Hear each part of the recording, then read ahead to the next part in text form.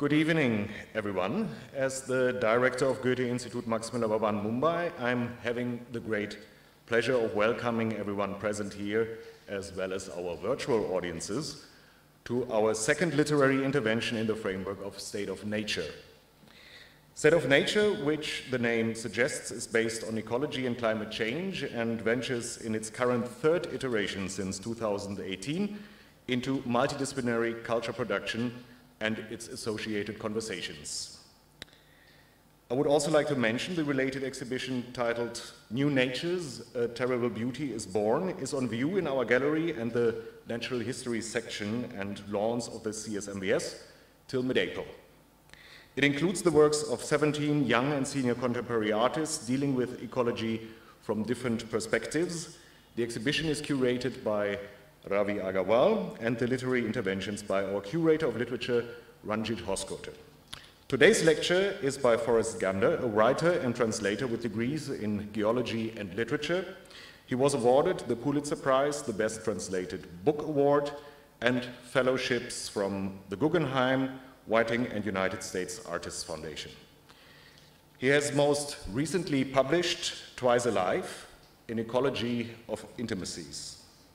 Gander, who taught at Harvard and Brown University, translates books by poets from Spain, Latin America, and Japan. He is married to the artist Ashwini Bhatt. Dear Forrest, I'm happy to have you with us tonight in person. The physical and the virtual floor are yours now. I wish all of you an enjoyable and inspiring evening. Thank you.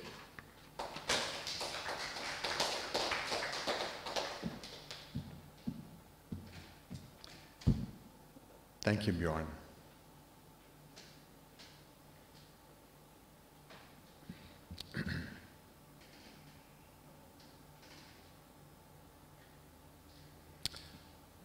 So I'd like to thank Bjorn and Amruta of the Goethe-Institut and Ravi and Ranjit for their inspiring respective works as artists and for their collaborative visionary curatorial work, which is featured in this gallery. And my new friend, Nihat Choksi, who today taught me the Jain concept of Anikantaveda. I'm going to talk a little bit, maybe just 5 minutes, and then read some poems and show some films, and then there'll be a conversation between Ranjit and me. Here, in the second decade of the 21st century, we find ourselves better prepared to navigate through a world of different voices and dialects. But we're aware that the language practices commandeering history are increasingly standardized, utilitarian, and transcriptional. We're already experts at navigating sound bites. We absorb cliches and ready-made phrases in newspapers, on television, in gossip and casual conversation. With text messaging, emojis, grammar, and spell check programs, we're offered in the middle of making a word or sentence a range of choices for completing it. Those choices are programmed to the most likely possibilities among conventions. The full range is shoehorned into high probability solutions. These shortcuts are useful, of course, but they nudge us toward predetermined expressions, presumptive ruts that circumscribe thinking and condition perception. As globalization draws us together, and industrialization and human population pressures take their toll on natural habitats, as species of plants and animals flicker and are snuffed from the earth, it may be worthwhile to ask whether an ethnocentric view of human beings as a species independent from others underpins our exploitation of natural resources and sets into motion dire consequences. What we've perpetrated on our environment has affected a poet's means and material, but can poetry be ecological? Can it display or be invested with values that acknowledge the economy of interrelationship between human and non-human realms? Aside from issues of theme and reference, how might syntax, line break, perspective stance, or the shape of the poem on a page express an ecological ethics? If our perceptual experience is mostly palimpsestic or endlessly juxtaposed and fragmented, if events rarely have discrete beginnings or endings, but only layers, duration, and transitions. You remember Janis Joplin in a live recording of Ball and Chain saying, "It's all the same fucking day, man," after staying up all night, realizing that there is no real separation. If natural processes are already altered by and responsive to human observation, how does poetry register the complex interdependency that draws us into a dialogue with the world?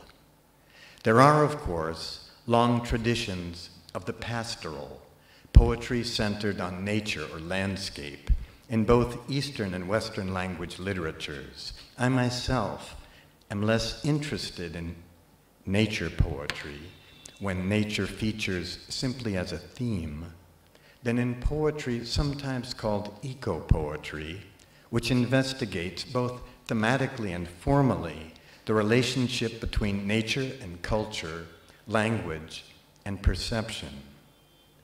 My dear late friend, the Kashmiri poet Agha Shahid Ali, used to make fun of the kind of poetry in which nature is regarded as an object of contemplation. He knew that what defines an object is our separation from it. He used to say that nature poetry of the popular American poet Mary Oliver usually went about like this. I walk outside, I see a flower, I have an orgasm of delight, and I come inside and write about it. In this kind of poetry, nature is forever outside of us, whereas in actuality, we are never separate from nature. In fact, at this precise moment, helminth parasites are swimming around this woman's intestines, and bioflora in your digestive tract are helping you break down that lunch we had. In the warmth behind our knees and in the crooks of our arms, millions of bacteria are stewing.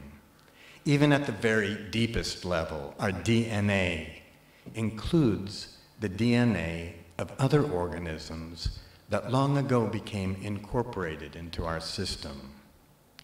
Racists talk about blood purity and racial purity, but we are all mongrels, and race itself is an invented concept. There is no biological definition of race. None of us is pure, not even purely human.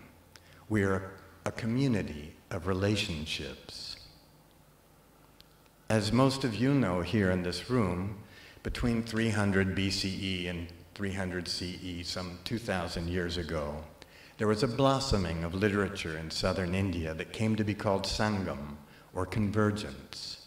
One of the two styles of that literature is Akam, a poetry in which personal emotions, the nuances of love, are linked with landscape in such a way that human feeling is expressed as inseparable from the place where that feeling occurs. The remarkable intellectual N. Manu Chakravarti generously wrote an essay included in my book, Twice Alive, in which he introduces Sangam to an American audience. Other contemporary scholars of Sangam now argue that the boundaries between inner Akam and outer Puram landscapes are far more porous than scholars previously assumed, and that the ultimate goal of Sangam poetry and poetics is the dissolution of any split between self and landscape. As you all here are aware, A.K. Ramunujan translated and reintroduced much of that poetry, which we might consider now a kind of proto-eco-literature, a phenomenological poetics in which human subjectivity merges with the world. Sangam seems to me to be a corpus that has a great deal to contribute to our considerations of the ecological crisis of our own time. And I wanted to call attention to this body of work in America, where it is too little known. Since the 5 basic landscapes that appear in Sangam poetries happen to be the same 5 basic landscapes common to California, where I live, I wrote poems loosely inspired by Sangam poetics, but located in California. Finally, I want to say this about the poems I'm about to read. I'm hoping you can be involved with the poetry without feeling an obligation to make immediate sense of it. Part of my strategy as a poet is to draw the reader outside the limits of familiar expression, easily agreed upon values, or neatly summarized meanings. I want the reader to experience meaning as an active collaboration of world and attentiveness. I'm given to draw on counterpointed streams of language types, scientific, descriptive, and emotive. It's my belief that poetry doesn't simply supplement the rational intellect, but provides an inherently and sometimes incommensurable form of insight.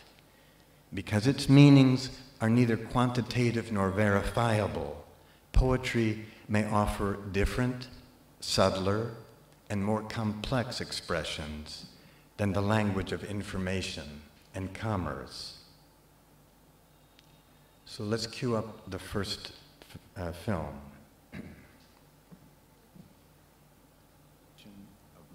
Circumambulation of Mount Tamalpais. Maculas of light fallen weightless from pores in the canopy, our senses part of the wheeling life around us, and through an undergrowth stoked with the unseen go the reverberations of our steps. As we hike upward, mist holds the butterscotch taste of Jeffrey pine to the air, until we reach a serpentine barren, red bud lilac and open sky, a crust of frost on low-lying clumps of manzanita. At Redwood Creek, 2 tandem runners cross a wooden bridge over the stream ahead of us, the raspy check, check, check of a scrub jay.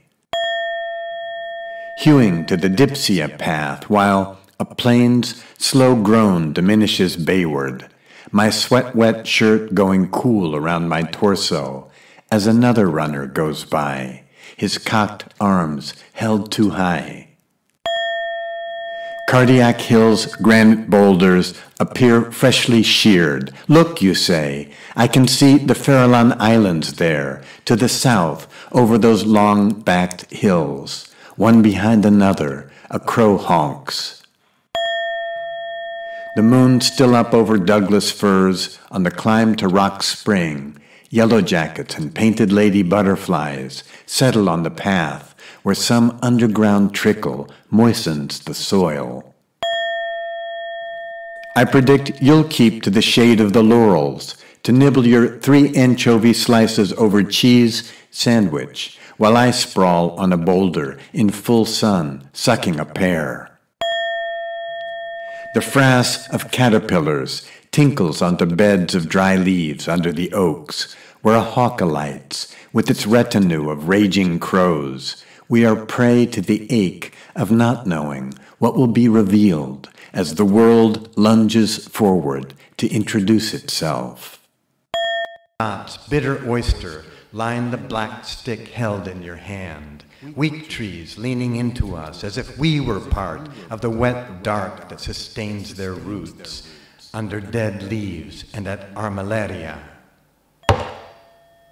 Since honey mushrooms suck from the soil chemicals that trigger a tree's defenses, they leach the tree's sap undetected, all the while secreting toxins to stave off competing species.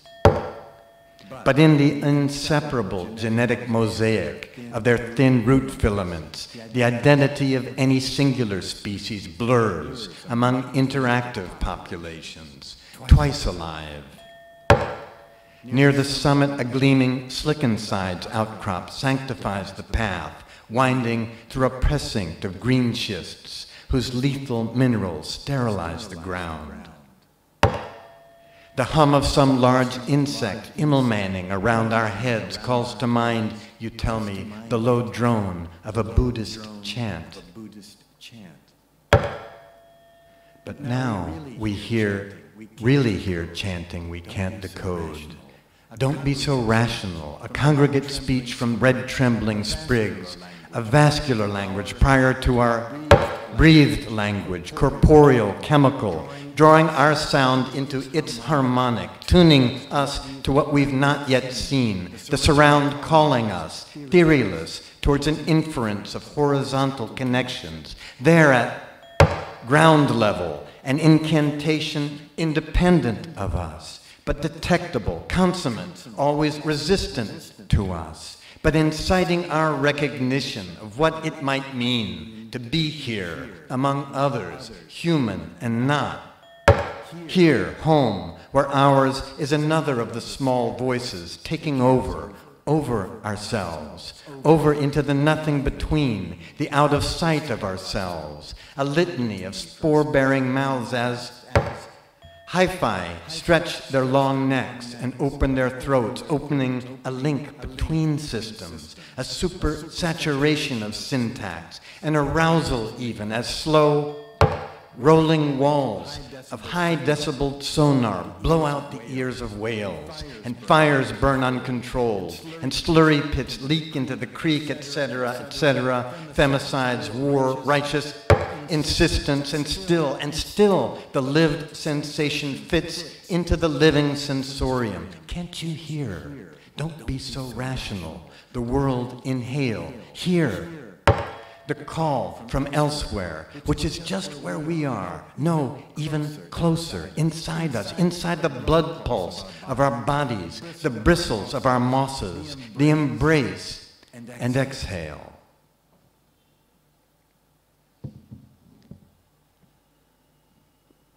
So my book, Twice Alive, begins with a note to the reader, which I think I'll share with you before I read another poem.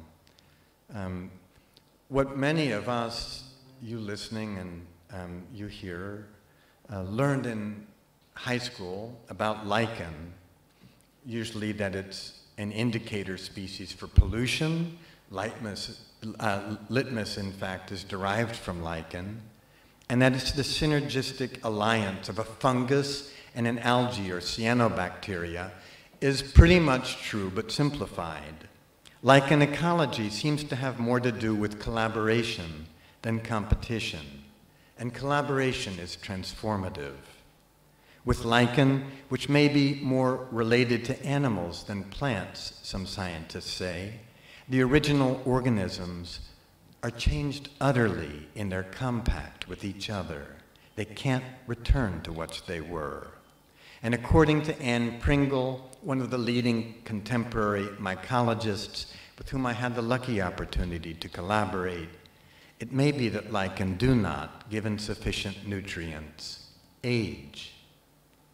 Anne and other contemporary biologists are saying that our sense of the inevitability of death may be determined by our mammalian orientation. Perhaps some forms of life have theoretical immortality. The thought of two things that merge, mutually altering each other, two things that intermingled and interactive become one thing that does not age, brings me to think of the nature of intimacy. Isn't it often in our most intimate relations that we come to realize that our identity, all identity, is combinatory? Forrest. erogenous zones in oaks, slung with stoles of lace lichen, the sun's rays spilling through leaves in broken packets. A force, call it nighttime, thrusts mushrooms up from their lair of spawn, mycelial loam. The whiff of port, they pop up into untrammeled air with a sort of gasp that follows a fine chess move. Like memories, are they? Or punctuation? Was it something the earth said to provoke our response, tasking us to recall an evolutionary course, our long ago initiation into the one among others? And within my newborn noticing, have you popped up beside me, love? Or were you here from the start, a swarm of meaning and decay still gripping the underworld? Both of us, half buried, holding fast, if briefly, to a swelling vastness, while our coupling begins to register in the already awake compendium that offers to take us in. You take me in, and abundance floods us, floats us out. We fill each with the other. All morning breaks as birdsong over us, who rise to the surface so our faces might be sprung.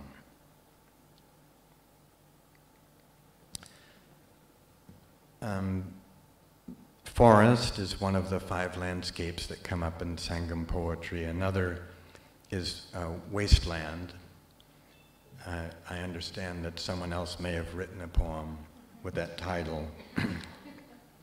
My title is Wasteland for Santa Rosa. Santa Rosa is the town next to the town that I moved to when I moved back to California. And the year that I moved there, wildfires started in part because of an intense drought, because of the heating planet, burned the town down, and 2 years later burned the town again. This poem is Wasteland for Santa Rosa.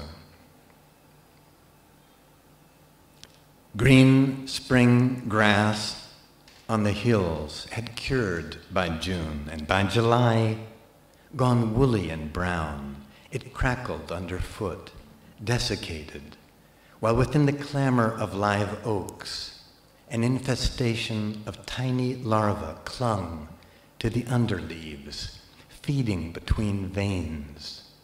Their frass, that fine dandruff of excrement and boring dust, tinkled as it dropped onto dead leaves below the limbs. You could hear it 20 feet away, tinkling. Across the valley, on Sugarloaf Ridge, the full moon showed up, like a girl doing cartwheels. No one goes on living the life that isn't there.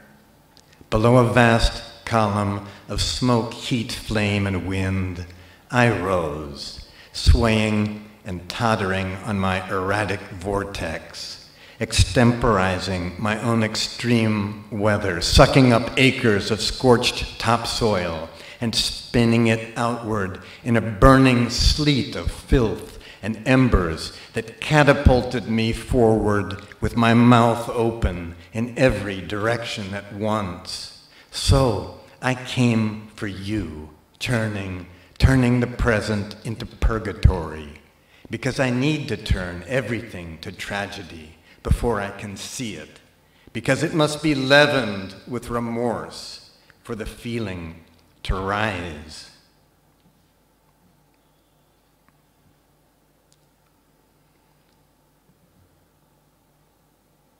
That was the wasteland. The other landscape, another landscape that comes up in the Sangam poems is the sea. And I'm thinking, because I'm married to an immigrant, Ashwini Bhatt from southern India, very much of immigration these days. This is, of course, time of the greatest human migrations across any kinds of borders in all of our history. and thinking also about the sea as a constant immigrant to the shore. Immigrant sea, aroused by her inaccessibility, he aches for more of her life to live inside him, watching the breakers, standing so close he can feel heat coming off her wet scalp. What is his relation to this person before him, so familiar and foreign? The way he searches out her face, he searches out himself. Gusts thrash crests of swell, spring grasses twirl circles in the sand, where they stand without speaking. She wants him to know it's all charged, even grass positive, pollen negative. So when grass waves, it sweeps the air for pollen. He feels electricity all around, as though the wild drama of the coming storm were already aware of them, foreigners on this shore. Little sapphire blue flowers speckle the dunes. He wonders if he has let himself flatten out into a depthless sheet, like escalator stairs, whether in the end he'll disappear underground without the smallest lurch of resistance.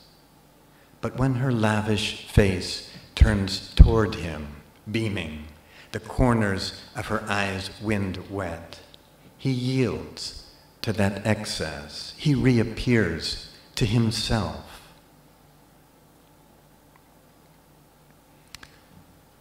And let's play that movie called Moving Around for the Light.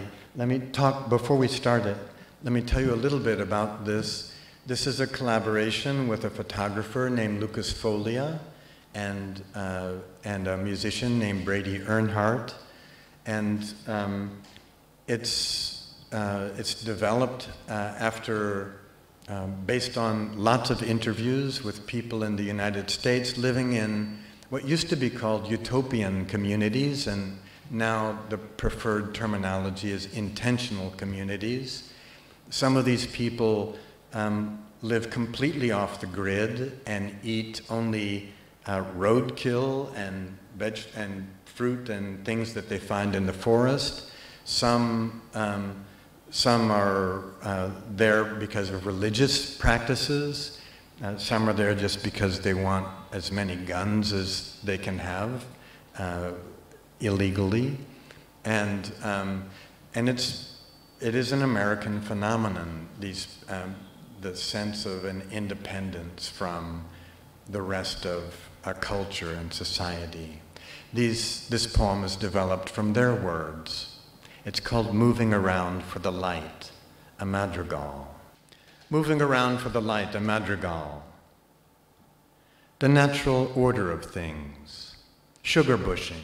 Some things we do would gross people out because they just don't know. Always was baffled by the connections in life. It's moving around for the light.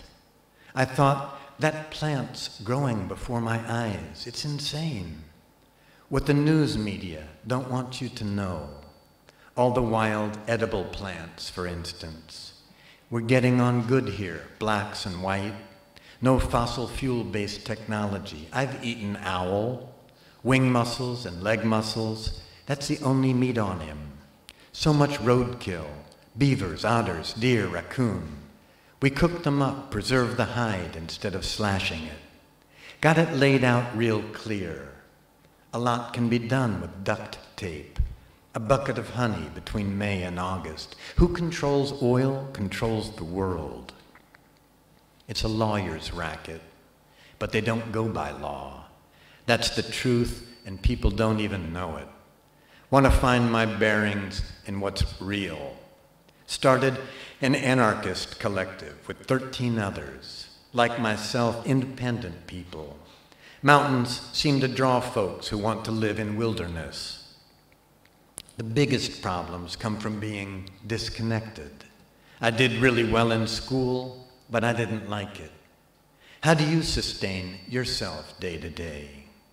Take 5 milk goats and a sack of sweet potatoes, a grist mill, a harness shop. Most people independent enough to live out here like this, they're too independent to listen to each other. Feed somebody lunch and they cut your wood all year. That works. Until the kids are grown, don't want to bring others in on account of influence. Some things we do would gross people out because they don't know. Where do you think you come by your pattern for your axe handle? Take your old axe handle and lay it on there. Nobody comes in, nobody leaves. We'll mind ourselves, let us alone. They wear people out so they say, I'll just pay the fine. That's the truth, and people don't even know it. I was on her windshield, 20 or 30 feet, and then she hit the brakes, and I flew into a telephone pole. Heard a lot of stories about people's lives. Who needs a house and how much tin? We're different. You can't treat us the same. Garlic, pumpkin, onion, squirrel, and they come here to learn to make sorghum. Those that have enough guts to live off the land, they're independent people like myself. But I lived in community, lived with the Amish. With them, wood cutting isn't cutting wood. Wood's a byproduct. That's why you can't use chainsaws.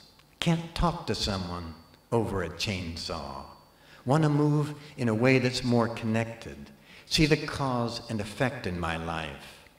Right at the start of my senior year, a natural progression from activism and travel. How do you sustain yourself day to day?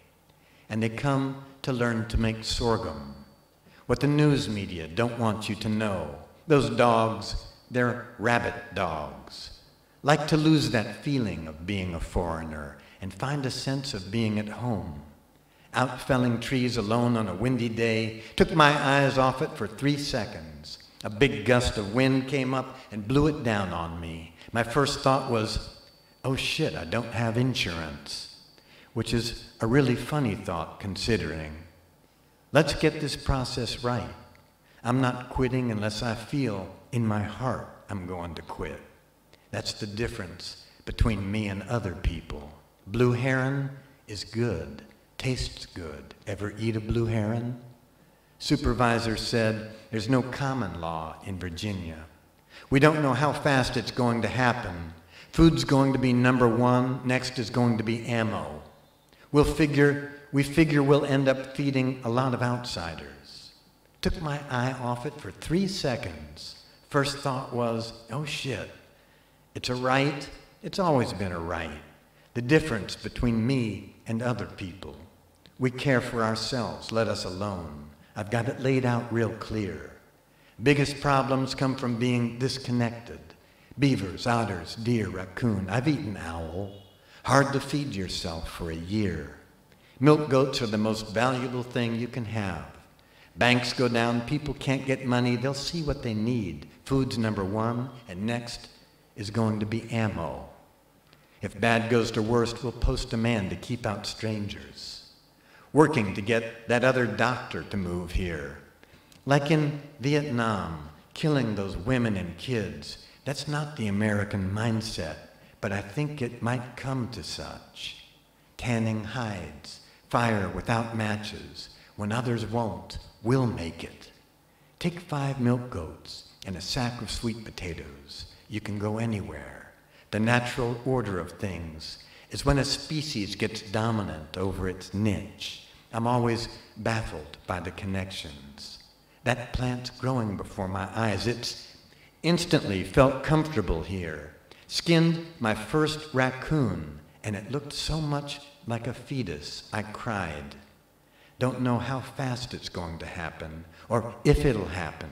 But if it doesn't happen, we're not hurting either way. Grew up using a bow and arrow to shoot rabbits. Need to be around like-minded people, so I can see the cause and effect in my life. They're really strong personalities. I have a strong personality too. Nobody comes in, nobody leaves. Ever eat a blue heron? Natural order of things. Wing muscles and leg muscles, that's the only meat on him. Where do you think you come by your pattern? Let's get this process right. Want to find my bearings in what's real, move in a way that's more connected. I think that's close to 5 more minutes. So I'll read a last poem. This is from Twice Alive. Unto ourselves, to see what's there and not already patterned by familiarity, for an unpredicted whole is there, casting a pair of shadows, manipulating its material, advancing, assembling enough kinship that we call it life, our life, what is already many lives, the dimensions of its magnitude veiled to us as we live it. Across the cytoplasm of adjacent cells goes a signal that turns you toward me, turns me into you. We are coupled in quiet tumult, convergent arguments, an alien rhythm becoming familiar, a rhythm of, I am here, never to be peeled away. We are become one thing, listening for what's there and not. Through the storm, neem trees on the hills stamp wildly in their roots. We have passed through the spring, but what thing has passed through us? Now your laughter transparentizes me, and whose sense of the self doesn't swerve? Your unconditional foreignness grows conditional, stops being foreign at all. With your nearness, my lens on the world shifts. A peristaltic contraction courses through us as a single wave. No longer can we keep our distance, our lips brush, or the tips of ourselves. But what language are you whispering to me, your teeth stained by Nilgiri tea, above the trills and whistles in the high limbs, above the screech of a bulldozer blade, shoving rubble up the wounded street, above the silence of an eyeless tick climbing a grass stem. I understand nothing but the lust your voice incites, the declamatory tenderness. How and who can say what force has queued up this hour for our small voices to merge into a carnality that did not exist before now?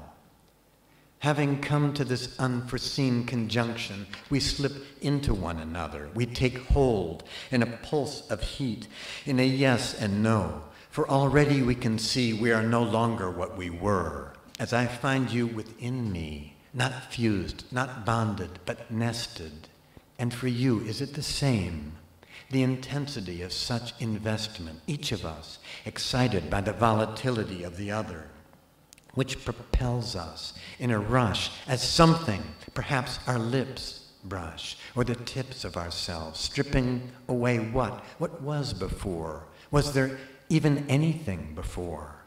The reconfiguration is instantaneous experience. It is being itself. But whose being now? Was I endowed with some special pliability, so that becoming part of you, I didn't pass through my own nihilation?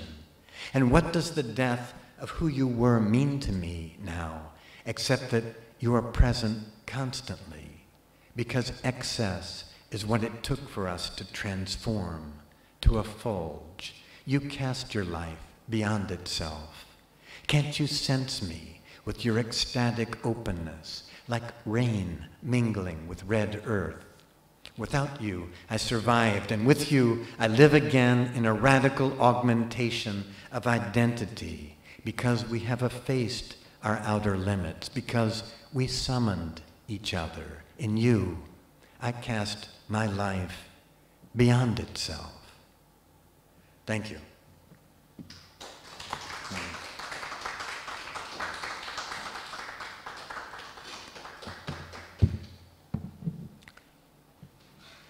Stone from southern India. Forrest, thank you so much. That was, on many levels, absolutely amazing. Amazing also that you're here without benefit of time zones and things. It's really a very special privilege to have you read to us and discuss your ideas in person. So, but what a moment, you know, during a pandemic and now during a war. That's true. Yeah. So I was really struck. I mean, that's a passage that I've been reading and rereading for the last few days, actually, and it's amazing that you're closed with it. And I want to pick this phrase out of it, radical augmentation. And it seems to embrace so much that goes on in your work. As you were speaking, and also as we were immersed in some aspect of the film, reading performance, it just struck me with great force that in all of your work, there's a microscopic attentiveness to processes of growth or decay, and at the same time, there's kind of an epic awareness of deep time and slow process, a constant shifting of scale, of a role as well. Where is the voice coming from? Who's speaking? What is the perspective adopted? And then there's this other phrase that struck me with great force. You talk of a vascular language. So I want to begin at a kind of an angle, because with some of this work that we saw today, it's almost as if you want to question the idea of a sort of a specialized recipient of aesthetic experience, not just the reader or the viewer or the listener. So could we begin by talking about these experiments that you've been involved in, working across film, reading, the live moment of performance? Sure. I'm interested in the whole hog of art, not just the pork loin or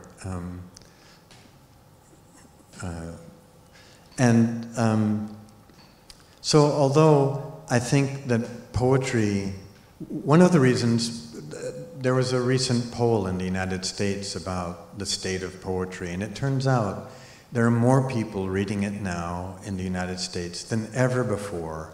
There's been a huge surge, almost a logarithmic surge in the last 10 years, and largely among young people and people of color. And I think part of that is because we live in an age of spectacle, and that we're constantly being bombarded by images. And that's so entertaining and so hypnotic. But there's something people are still looking for that isn't provided by just that mechanism. And so people are finding silence. And there's the miracle that you can still sit in a room with just a book and words and a page and have an experience that's transcendent. And I'm very respectful of that power of just the naked word on the page. But I'm also interested in augmentation and in the other possibilities of working with other arts and with working with language in different ways. Rimbaud said, that new ideas always flow into new forms, and I want to be alert to those. It speaks to your invocation of the lichen, two dissimilar things coming together and then producing a third thing that's a kind of an unpredictable result, a new kind of life form. So this is more of a biographical question. I want to pin that to your long-term preoccupation with translation as a practice, as a key dimension of your work as a poet. So could you take us on a journey on how that began for you? Why did you seek out work by colleagues in other languages, other literatures? Yes, these are surprising questions. Interesting. I'm still going back to the first one and thinking about what you talked about with scale, and that's something that I think I developed by studying geology, where you're constantly looking or tacking between sort of microscopic microscopic crystalline structures under a microscope, and then large-scale movements of uplift and mountain building and whatever. With regard to lichen and translation, that's so interesting. The thing that happens with lichen is that two, actually more than two, a number of things conjoin and are translated into something different, something that binds them together as a new organism that does new things. And I think that art has always been augmented by translation. It's Chaucer listening to writing at a time when in Old English people are writing in tetrameter, and he's listening to French hendecasyllables, and he begins hearing a new way of presenting English and begins writing in pentameter. Shakespeare was influenced very much by translations of Ovid, by other translations. I think that a language dies when it isn't taking in other languages and changing, because language, like art, has to keep flowing into new forms. I have a bunch of other questions for you, Forrest, but I'm going to take one that's come in from one of our online viewers. What is the importance of silence in your poetry? That's great. I think, especially in this time, in the 21st century, people are very afraid of silence. And I think that's part of the reason why some people are afraid of poetry, that they don't know what to do with this white space and the quiet that an attentive reading can demand. Because again, we're bombarded by things, but I think that people keep finding that they need to get to that place that is silent, where they can hear beyond the buzz all around them to something interior. And that's when we get our anchor down in the deep mud of the soul. And that counts. That's what helps transform us and allows us to be vulnerable and to open up, which I think is a necessary stance in the world, that we live with so much armor protecting who we are and what we feel, that to be made vulnerable, which we're made in silence, that silence is a necessary step to accepting vulnerability, which is what opens us to what we're not expecting. I want to take you on a journey that might suggest the opposite of taking off your armor.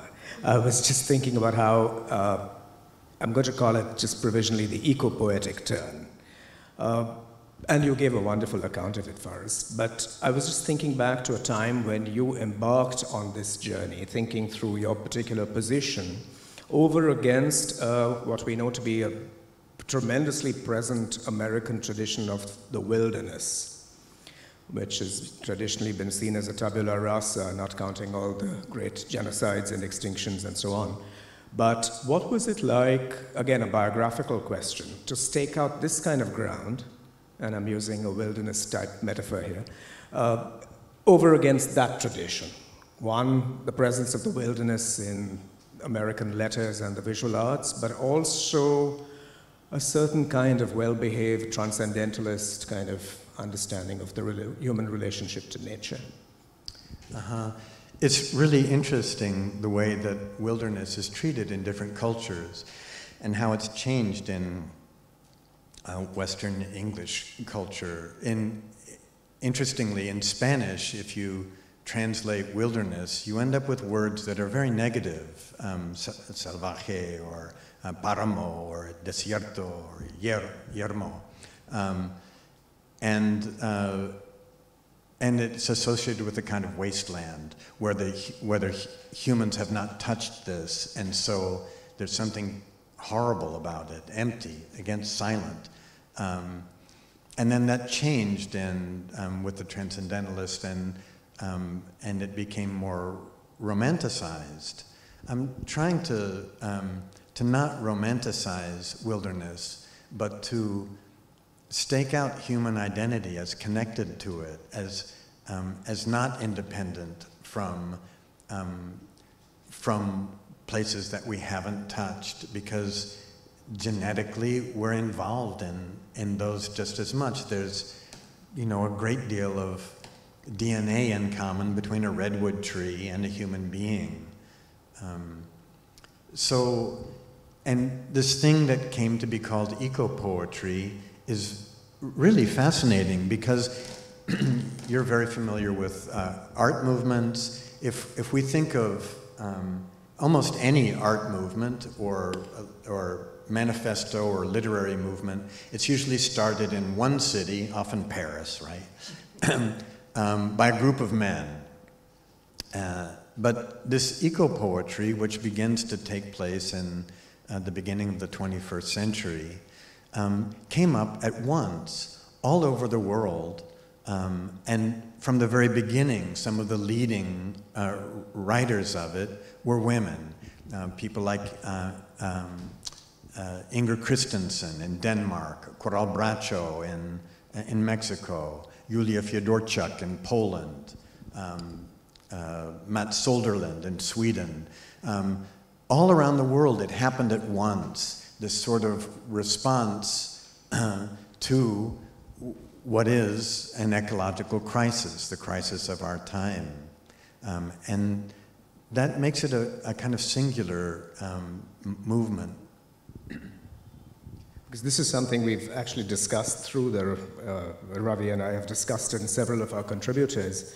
This sense of how we perceive the climate catastrophe is also strongly linked to our conditioning, our social location, our particular politics. So right here in this library, we've had some confrontations, genteel confrontations, between people who simply couldn't understand, for instance, why a Dalit former untouchable would have a completely different relationship to the sacred nature of the river, because to such a person, it's off limits. There's no access to it. And why we cannot have a kind of a universal sense of these questions, which tends to be top-down. So I don't know if you have, because you've also been involved through translation, through vast readings of all of these colleagues, do you have a sense that there's a kind of a set of contending positions within the larger corpus of eco-poetry? I'm not sure if contending so much as collaborating, but I think that I think that it takes the kind of listening to others, again, a sort of vulnerable stance, for us to hear something new, and that, as you say, we all form our habits of perception and conception, and often people in cities get their information from the same sources and have a very different idea about things than people working on a river, and that we need to listen to each other, and that is what has to happen before people will know feelingly what we're being told by scientists intellectually. Which segues into the next question I had for you, which is your particular artisanal choices of how you use very different kinds of vocabularies and bring them into the space and the body of the poem. Given your own particular journey, it's clear where that's coming from, but in what way has that been a provocation for readers? For instance, some of your poems, for instance, demand a certain kind of engagement with hard science, for lack of another description. though I'm not sure it demands that. I'm interested, like Malcolm X said, by any means necessary. And I think that different kinds of language, scientific language, economic language, emotional language, psychological language, is all fantastic material for making poetry. And tell me the rest of your question. As you were speaking, it suddenly occurred to me that that's the kind of thing Ezra Pound was doing, for instance. So in a way, and we were just talking about Pound a little while ago. So now the question was, have you faced the effects of this on the reader, kind of a response from readers? So it's seen as a provocation. So the natural problem is some readers will say, I don't understand this word, and I had to look up all these words to get to the poems. No one wants to read a poem where they're having to look up all the words. But I don't think that's necessary. I think the word has a texture and a sound and is part of a rhythmic phrase, all of which have meanings. Textures of sounds have meanings, rhythms have meanings, and that, as Keats says, we don't have to have that grasping after understanding everything intellectually every step of the way. Just as when we look at a painting, in a Norman Rockwell painting, we see everything, we understand everything right away. But in a painting of important art, or any kind of important art, our confrontation, what is it that that artist says, I'll think of his name in a second, who says, when you see bad art, you think, wow, huh? And when you see great art, it's, huh? Wow. And that huh moment is the moment of not understanding right away, but it has a greater resonance, a depth, and I think that should happen in art, that what art can do is take us out of what we're most familiar with and the habits of perception so that we expand that. But at first it's a risk. It also strikes me that there's, along with this wonderment... Ed Ruscha, that's the artist. Yeah. Which reminds me of our friend Melly Gobai, who was an abstractionist who lived between New York and here, and he would say, does this work of art make you go, aha, or does it make you go, so what? So this is intriguing. But to that aha moment of aesthetic wonderment or an expansion of consciousness, I wonder if there's always been also a certain kind of politics. I mean, you alluded to that a little when you spoke of immigration as a key urgency and question. I'm wondering if I can draw you out on that. Now, I'm sort of imposing a template, and it's just really a device. You've translated from languages that make a certain claim on what is more or less an Anglophone American public sphere. And it's bringing in the strange, the unfamiliar, the at-hand but disregarded.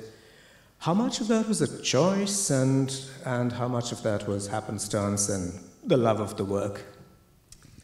Well, what is happenstance anyway? We sort of follow the inclinations that draw us out, and that's what I've done in my in the people that I've come to translate. A visionary Bolivian poet like Jaime Sáenz, or a poet who lives apart from people in the desert and knows the names of all the rocks and the lizards doing push-ups on them, Alfonso de Quino in Mexico. But I have wanted to add difference and to be alert to what's going on in other places that would be generative and don't just repeat something that's going on in my own country's work. It seems as though there's always been an affinity you've had to figures like, say, Gary Snyder. For some reason, the term third mind pops up in my mind. This notion of artists and writers, travelers who were very open to this osmotic, porous border between cultures. And that's always been very much your sort of preferred location. Could I draw you out on that? Yes, and Gary Snyder is very important to me and might be considered one of the really predecessors of eco-poetry. Ashwini and I went and visited him just before the pandemic broke out. He's, how old is he, Ashwini? He's, 92. And he's still just as sharp as he can be. He lives in a house that he built himself, and walked with him up into this little Buddhist community where he speaks Japanese to his some of the Japanese people there. He's been someone who's been very important to me and to international literature. He's revered in China and Japan. So I'm going to bring that round to your recent engagements with, relatively recent engagements with Sangam poetics. Because also, as we've talked about this before, it's also crucial to the recent work that Ravi Agarwal here has been doing as an artist. He was a poet. Again, for some reason, I'm preoccupied today with the figure of who receives aesthetic experience. This is something I've been thinking about because many of us tend to bring in these things from elsewhere, and we expand the ground of what is available to a reader or a viewer. And that, at one level, is a kind of an old-style avant-garde position. A sort of old sort of avant-garde position, where you create a rupture and then expect that the audience will leap over it in some ways. But that doesn't strike me as being your kind of position. You don't arrive with a sort of adversarial or confrontational position. So what kind of gesture is that? I think it's the same gesture as the translator's gesture, that you, instead of going in and dominating a text and stuffing that language into the stiff shoe of your own language, you go humbly. You sublimate yourself. You go listening, as Ravi has done with these communities of fisher people. That spiritual activity is central to an artistic activity, an artistic life, as far as I'm concerned. I'm just wondering if anyone here has questions.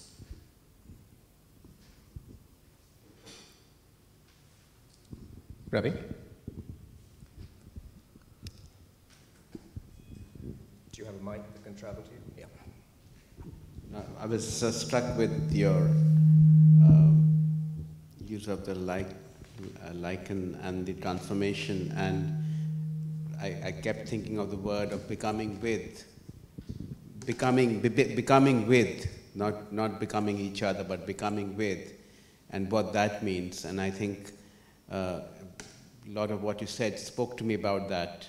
A lot of the other poems as well, about the not becoming, not the each other, but to transform, but still be yourself in a sense. And somehow I always think of what that ethics of transformation, or what the postures of transformation might mean to your own self, to one's own self, and what would it take to do that transformation. It's just a thought which kept occurring to me when you brought in both the Sangam poetry and the relating it to the Californian landscape in terms of. Talk about how that's happened with you, since it's been a similar experience. When I came to Mumbai, I ended up in a taxi with Ravi, and he started talking about Sangam and his trajectory and even vocabulary was so resonant with my own that I knew we would be friends for a long time. No, I'm amazed when you talk about this idea of the eco-poetics having arisen at the same time, and this move towards listening to poetry, which seems to become true, I think, from my own experience, though we've never met before this moment, that why does this appear to us as a way of being in this moment, and it's a kind of exhaustion with everything else that leads you to the silences and other ways of being with yourself and being of seeing what's the way ahead of as you said, nourishing yourself. And so I think this is part of that whole, you know, what Timothy Morton calls the hyper-object of despair, which you mentioned about the war and the pandemic. Barely after the pandemic is not even over, we have this world-changing event. So this constant state of crises we seem to be inflicting ourselves with shows that something else is missing or needs to be rediscovered. And that's where the idea of the Sangam, when I was led to this poetry, it resonated with me of exactly what the reason you sort of got attracted to it was the relational self, relational interior self to the landscape, which is so different from many other romantic poets or the later ways in which poetry becomes in part of the vocabulary and what we grew up listening and learning from. But these are such old ideas. They are 2,000 years old.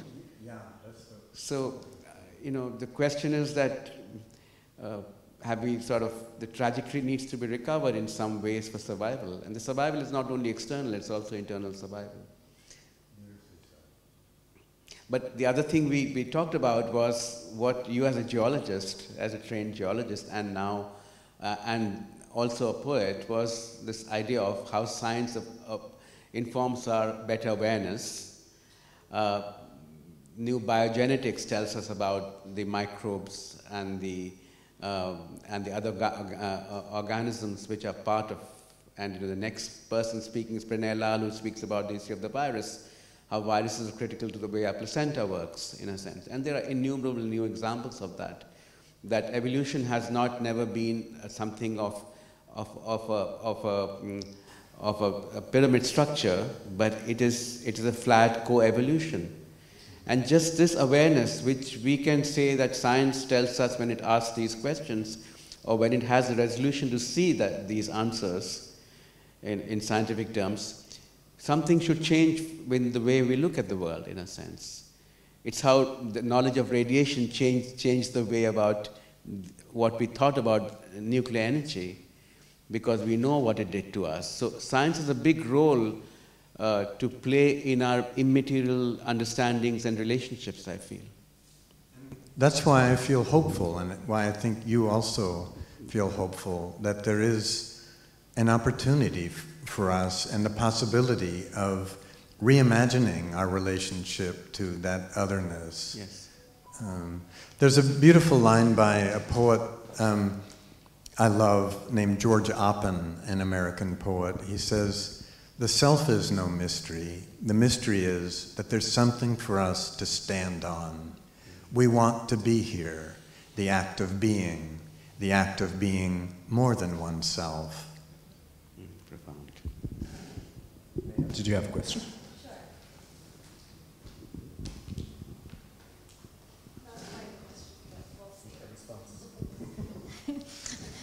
So I guess I've been thinking about your use of the word, the humility in listening, but also the humility in translating.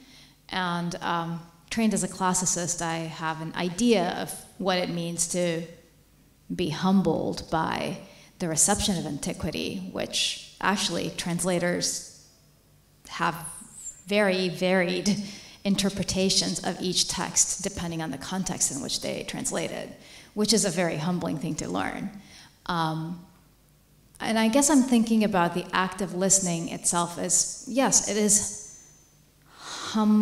filled with humility, but it is also an act of interpreting and imagining constantly. So it's not like it's an ego-less process. There is very much a sense of yourself in that process of listening.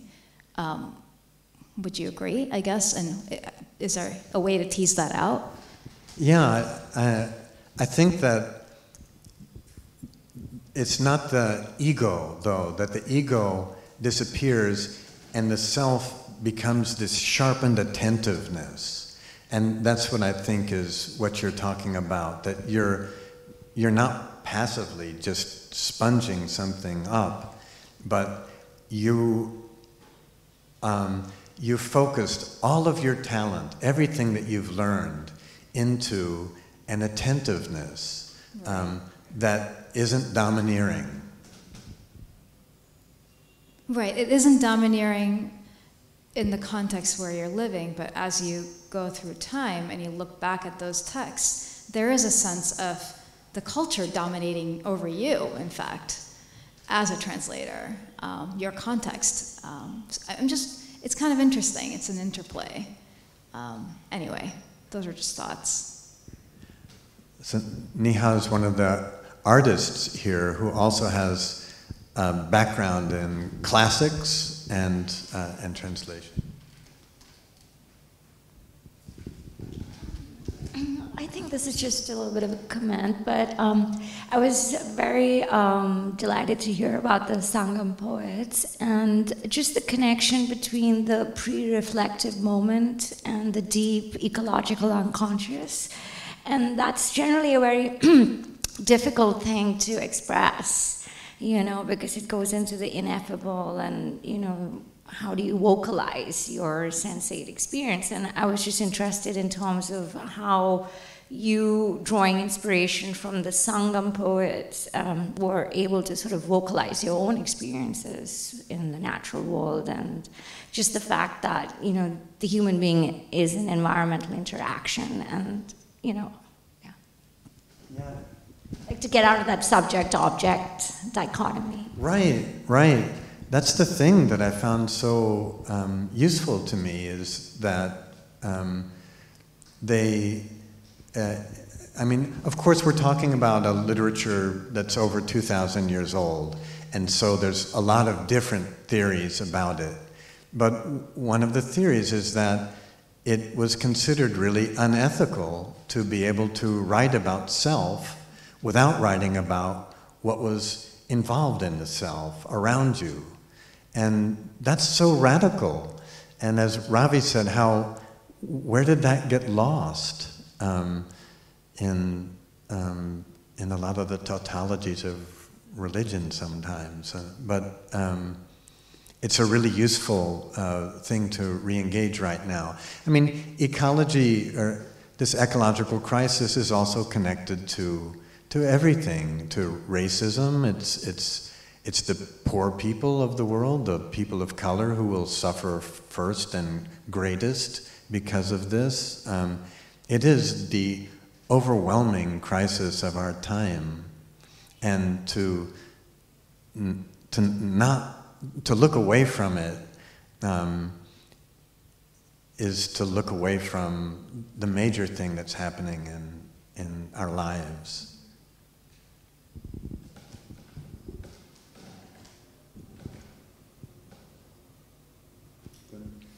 Thank you so much. First, I just want to thank you in conclusion for both sharing your poetry, but also this larger matrix of ideas from which it comes, and for leaving us with these open ethical questions. And how do we connect our preoccupations as makers, as creators, as people preoccupied with poetics, and what mandates we serve as citizens, as people caught up with questions of community and solidarity.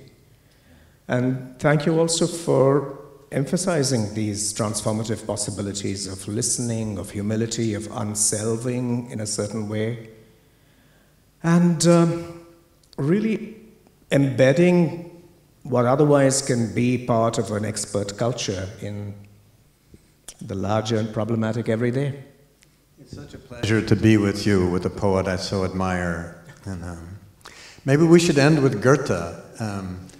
There's a little Goethe quote from Faust that also connects to our eco-poetics.